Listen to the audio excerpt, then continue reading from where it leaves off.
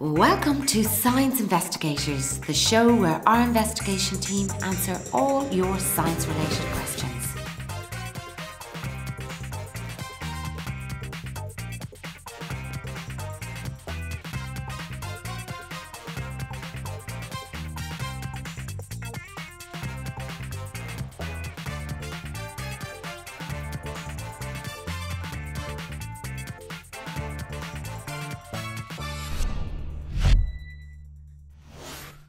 This week, we're in Darndale National School. Coming up on today's episode, someone has committed a crime in the school. Can the gang use science to find the criminal? Now it's time to meet the investigators. My name is Adam, I'm 12 and I like hurling, and science.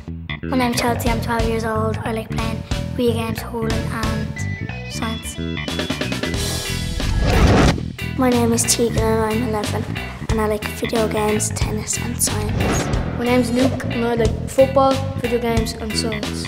We are the Science Investigators.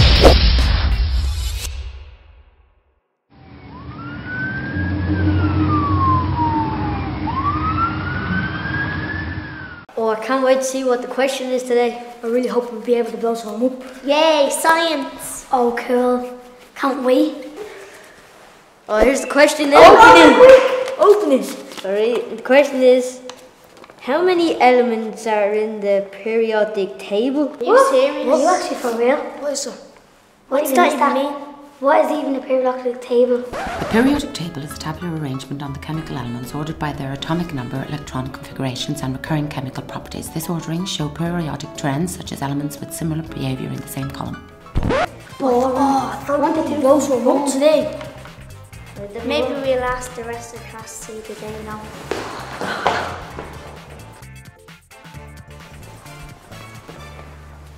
Hi scientists, we have the question of the week. Our question of the week today is, how many elements in the periodic table?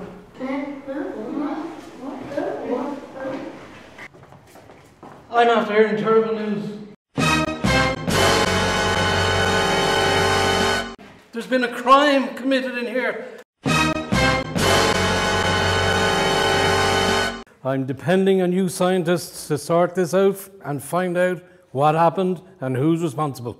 Can you do that? Yes! When we came into the classroom this morning, there was a crime scene. Money boxes smashed and all the money was taken out of it. The clues that we found on the crime scene were A footprint on the ground, a fingerprint on the glass, a piece of thread, scratches on the window, blood, a broken piggy bank, Can of Coke? the teeth marks on the half-eaten Freddo bar.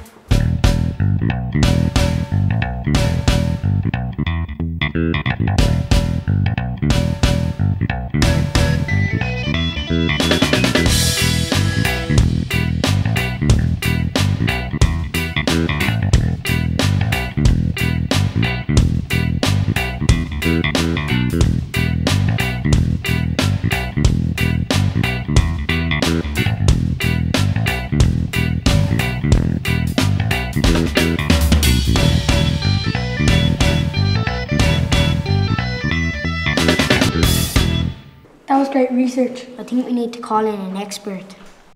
Coming up on Science Investigators, our scientist Tracy Cassidy explains about the science of crime.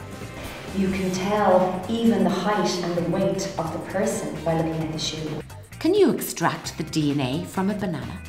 But now let's return to our rocket scientists for the final part of their challenge to make a working rocket. Can you build me a rocket, please? This is cool, but we want to make a bigger rocket. The rockets wouldn't launch. It was very sad when the rockets didn't work.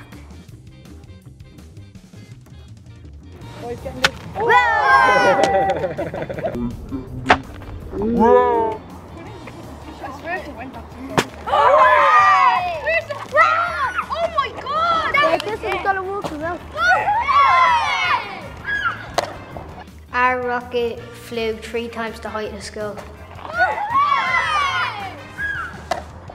It was the king of all the rockets. It was lethal. Well done, everybody. We managed to learn how to launch a rocket.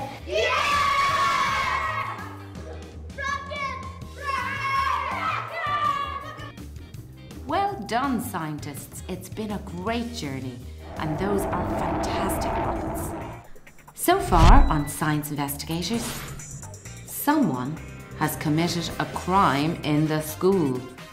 Can the gang use science to find the criminal? Now let's return for the final part of today's episode. Hi, I'm Tracy. I'm from Junior Einstein Science Club, and I love to bring really cool, fun, hands-on science to classrooms with Irish school kids. How can the footprint help us solve the crime? So you can look at the shape that the shoe makes on the mud or on the ground, and you can tell a lot from it. You can tell where the shoe came from, you can tell what kind of shoe it was, you can tell even the height and the weight of the person by looking at the shoe. How can the scratches on the window help us solve the crime? And what we did was we took a mould, didn't we? We put the clay on top of the scratches, so then we had a mould of the scratches. How can we use the fingerprint on the glass to solve the crime? So everybody has a unique fingerprint. Did you look at your thumb and see all the whorls and lines and arches? Every time you touch something, you leave a little trace of those lines because of the sweat from your body. So if you leave a fingerprint on the scene, first you dust, and then you take sellotape and put it over, and when you take the sellotape off, you have a perfect fingerprint. If we suspect somebody, if we saw somebody running away and the police catch him, then we can take that person's fingerprint and match it up to the one we found. How can the DNA help us solve the crime? Well, DNA is in all of your cells in your body, and your DNA is like a special recipe book. So DNA gives you your eye colour and your hair colour and lots of other traits that you have that are very special to you. So if we find DNA in a piece of hair or blood at a crime scene, we can take the DNA from that and we can match it up to a criminal or a suspect.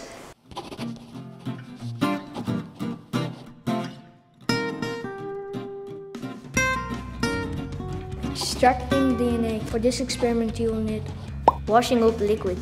a small beaker and a test tube, a Ziploc plastic bag, A sieve. A tweezers or something to take the DNA out with. some fruit, strawberries, kiwi, banana works best, salt. Rubbing alcohol. You can buy this in the chemist, but you will need adult supervision. Water. You don't need adult supervision for that. Pour your water into your beaker. Add washing up liquid into the water. Add your salt into the mixture. And mix it. Put your fruit into the bag. Squash it up. Be careful not to tear the bag. Add your mixture that you made earlier into the bag. Pour your liquid into the beaker through a sieve. Use a spoon to squash any pieces through the sieve. And pour your mixture from your beaker into the test tube. Add your alcohol. Watch what happens. Well done, you've managed to extract DNA from the fruit. Our main suspects are Tracy. Tracy, our junior Einstein's expert, may look innocent, but we don't trust her. Dave, Dave, our science camera operator, looks suspicious and acts suspicious. What's he hiding underneath that cap? Peter. Peter is the director of Science Investigators and a known lover of chocolate. He has no alibis for when the crime was committed.